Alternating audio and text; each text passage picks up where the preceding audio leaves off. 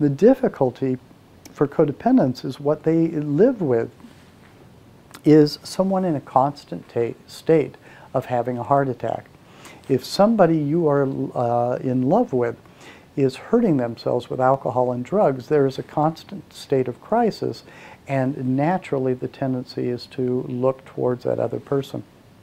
The difficulty is then the needs of the individual codependent gets lost.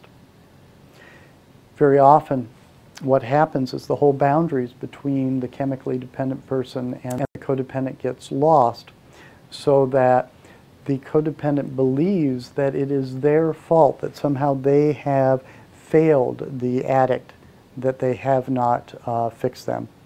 Or they tend to believe that if the person really loved them, they would stop drinking. But addiction has its own rules and its own logic, and it is separate from the love of anyone. It is a physical need that comes before the relationship. And when somebody is an addict, at that time, there really is no choice to their situation. It is only when the primary addiction is not active that the person is able to choose not to start again. And what I want you to do for a moment is to take a look at what happens with an addict.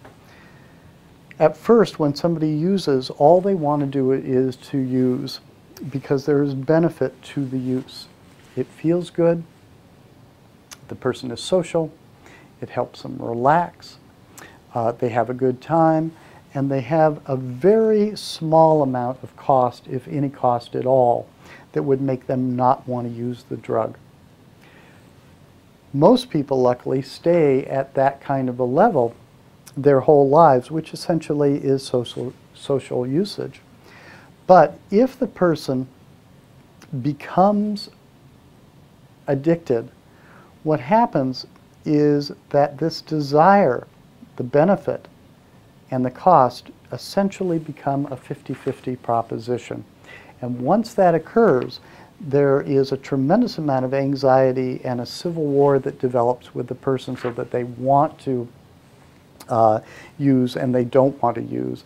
And actually that is terrific, because if they are doing that, then what's going to happen is the disease is going to progress, the cost is going to get worse, and at some point in time, the person who is using decides to quit. And that's the way it should be. The problem is the poor codependent is out here watching this person kill themselves, and they want to try to help, which is understandable.